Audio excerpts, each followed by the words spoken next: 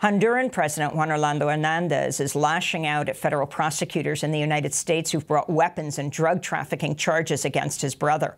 On Wednesday, a U.S. prosecutor told a federal court in Brooklyn the brother, Tony Hernández, personally accepted a $1 million bribe meant for President Hernández from the notorious Mexican drug lord known as El Chapo.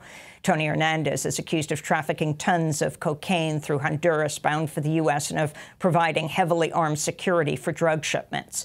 President Hernández is a staunch ally of President Trump. At a news conference Thursday, he denied reports he's profited from narco-trafficking and pledged continued support to the Trump administration. Y no vamos a renunciar a seguir trabajando para continuar convirtiendo a Honduras en un territorio hostil contra los narcotraficantes, maras y pandillas, tal como se ha reconocido en Estados Unidos desde el propio presidente, vicepresidente, Departamento de Estado, la DEA, el Departamento de Seguridad Interior, en todos estos años que hemos servido nosotros como presidente. Honduras has become one of the most violent countries in the world because of the devastating drug war and a political crisis that stems in part from a U.S.-backed 2009 coup that ousted the democratically elected President Manuel Zelaya.